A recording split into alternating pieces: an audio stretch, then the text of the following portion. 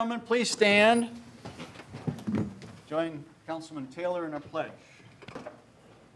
I pledge allegiance to the flag of the United States of America and to the republic for which it stands, one nation under God, indivisible, with liberty and justice for all. Please join me in prayer. Remain standing.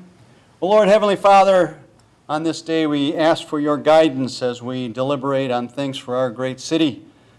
Give us strength and perseverance, understanding. Give us active listening that we may better understand the problems in each other. Oh Lord, we ask for your guidance today and every day. In your name we pray. Amen. Amen. Call to order our City Public Works Authority meeting of August 6th. Do we have any public comments? No announcements? That was item number 2. Item number 3 is the consent agenda, items A and B. A is the approval of the minutes of our Public Works Authority meeting of July 16th, and B is the acknowledgement of the resignation of Chuck Bircher effective August 1st. So moved. Entertain a motion? Second. We have a motion and a second. Any discussion? Submit your votes. See the votes. Unanimous approval of the consent agenda. That being the last item on the agenda for the Public Works Authority meeting, it is adjourned, and I call to order our City Council meeting of August 6th. Our consent agenda is item A and B.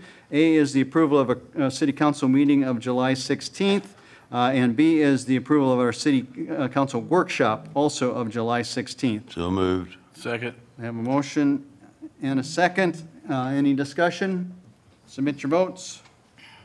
All votes are in. See the votes. Unanimous approval of the consent agendas A and B.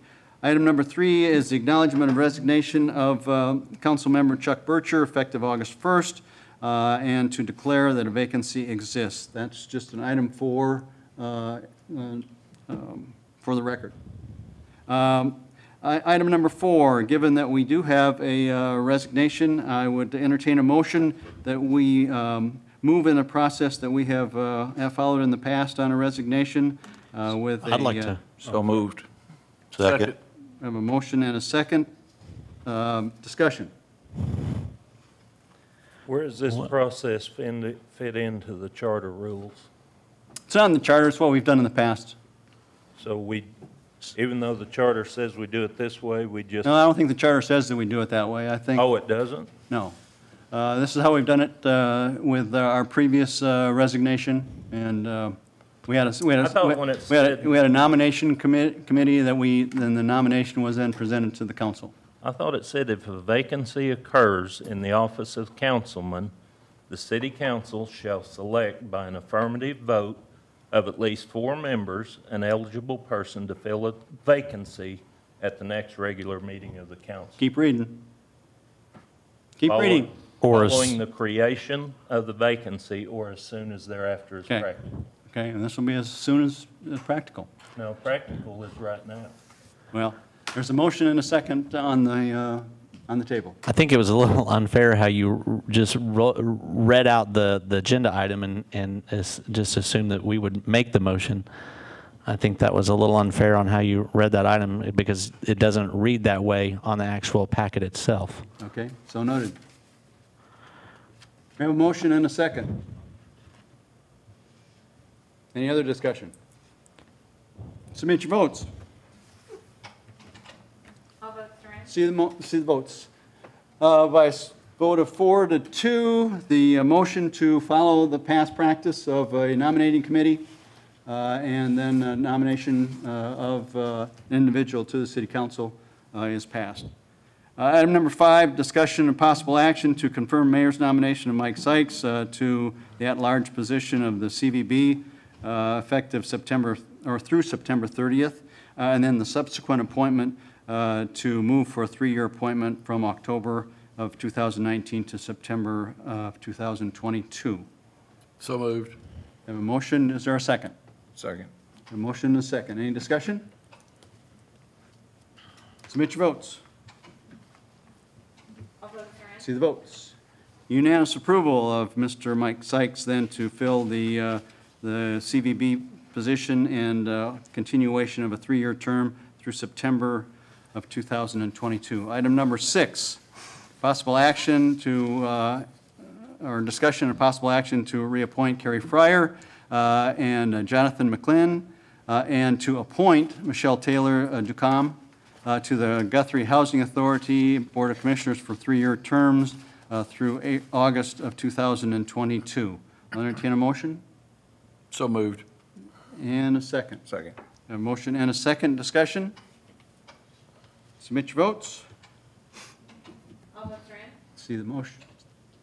The votes are unanimous to approve those 3 individuals to, onto the Guthrie Housing Authority through August of 2022.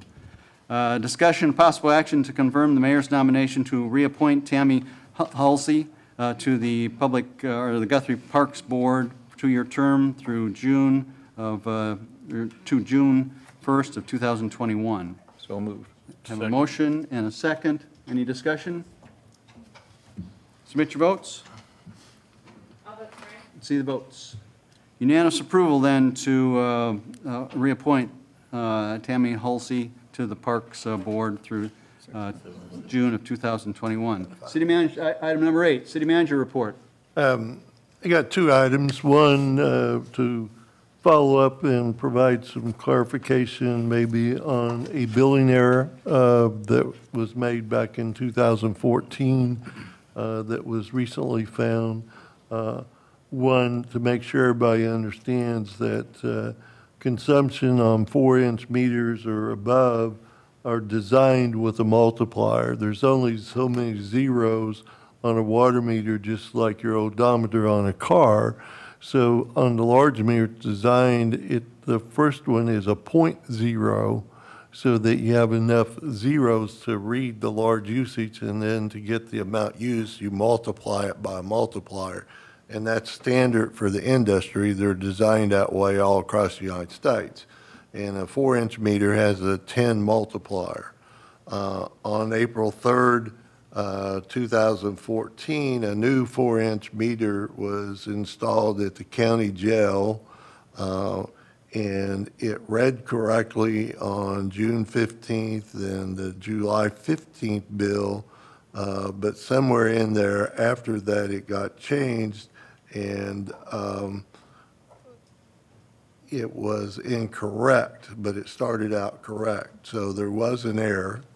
And it was changed to a multiplier 1, which would read 5,000 for each one instead of 50,000 for each one. The last 12 months of utilities, we went back 12 months, and this includes all utilities, including the SIR bill, was 102,000, the difference between what should have been billed and what was billed. If you look over the last 5 years, of course, rates have increased over those 5 years, so the earlier years would probably be slightly less.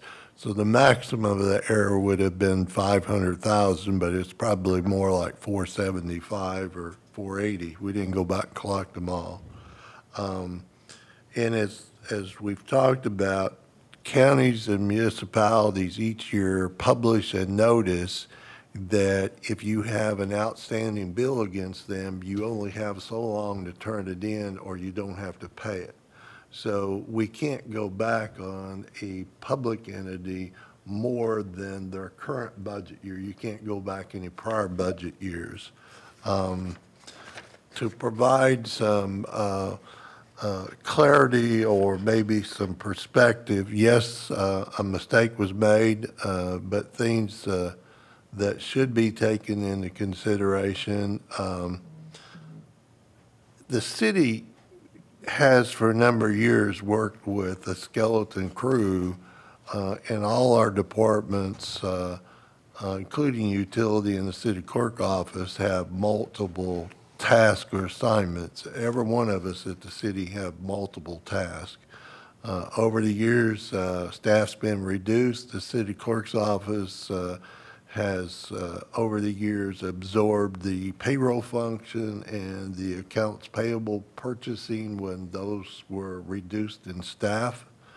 In January of 14, there was a 35% water rate increase, and this era started in June.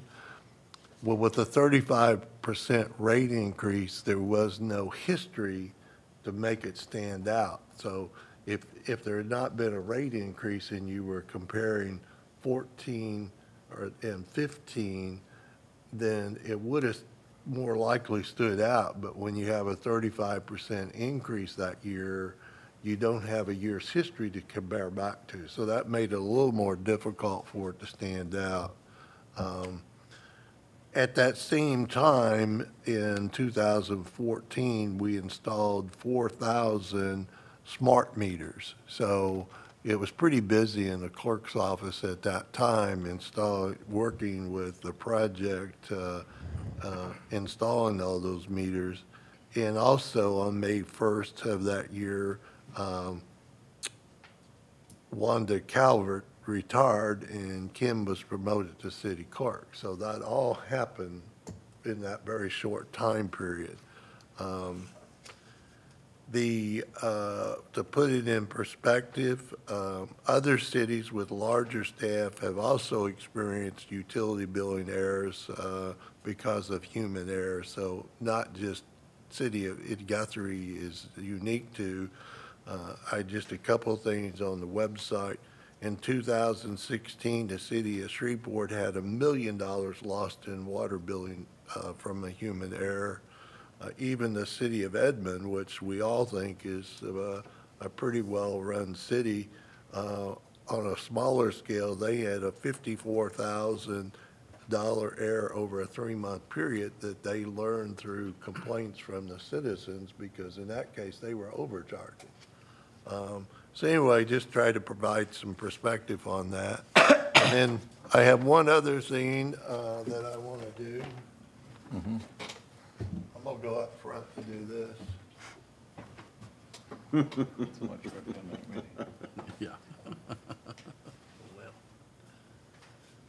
This is a very important time of the year for municipalities in the city of Guthrie.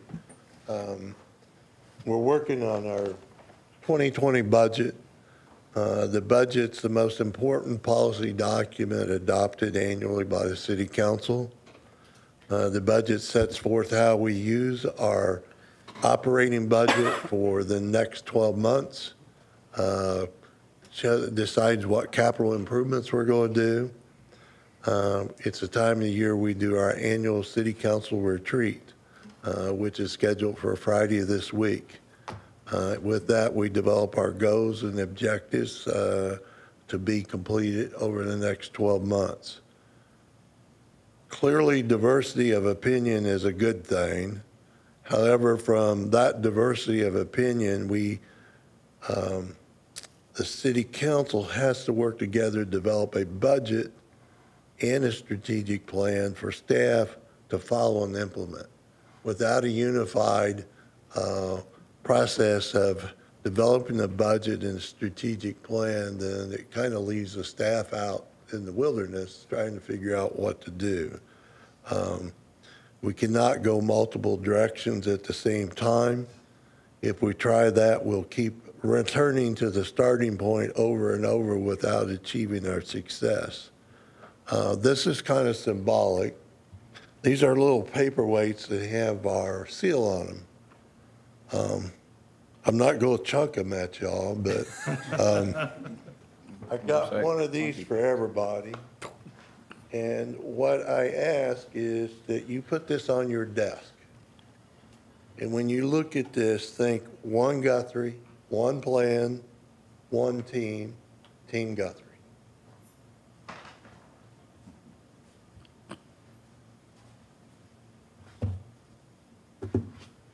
Thank you. Yours is out. I already touched it. City staff looks forward to your all's leadership and guidance this Friday as we go through our retreat. Pretty cool. Thank you all. Thank you, Leroy. That's a cool idea. I'll leave somebody out. And we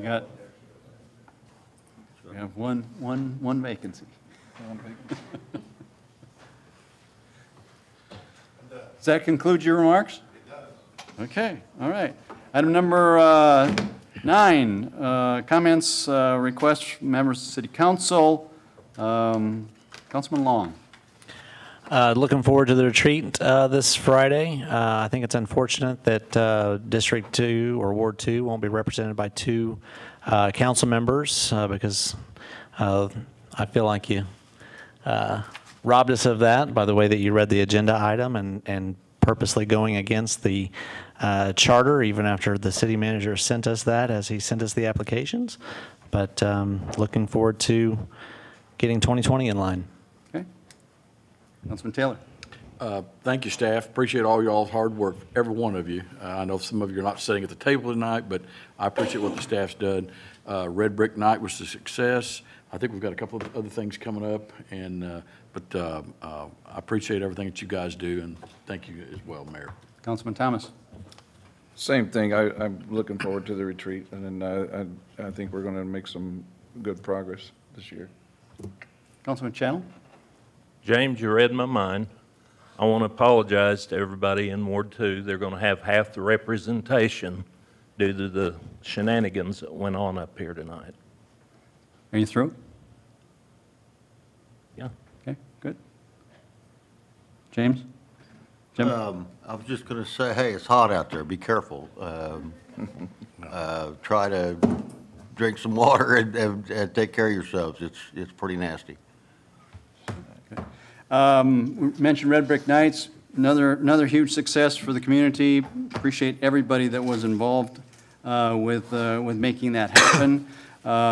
Couple of things that Jeff had mentioned, or didn't mention, but said there are a couple of other things going on. We have the Flavors of the Frontier. I think there's about 16 restaurants or so that are involved with that. It's a fundraiser primarily for God's Food Bank, which is a significant enterprise for those in need in our community. And then there's also a fundraiser for the Pollard out at Oak Tree coming up, I think, in the next week or so. So those are important things. Vacancies, we've got Board of Adjustments still vacancy and Forestry. And our process that we follow in filling a vacancy on a resignation is that a nomination team is formed, and I chair it, and the other members of the team are the vice chair, or vice mayor, and the other person from the ward, in this case Ward 2, where the vacancy occurs. We interview the candidates. In this case, we presently have 3, possibly more, but at the present time there are 3 candidates. And then we make a recommendation to the council, and by a mandatory vote of 4, the person has to have, that nomination has to have 4 votes in order to be selected to fill that vacancy. So that's how we've done it in the past. I think it's very fair, and it gives all the present 3 nominees an opportunity to go through an interview process and for the nomination committee to then make its recommendation to the council. With that, ladies and gentlemen,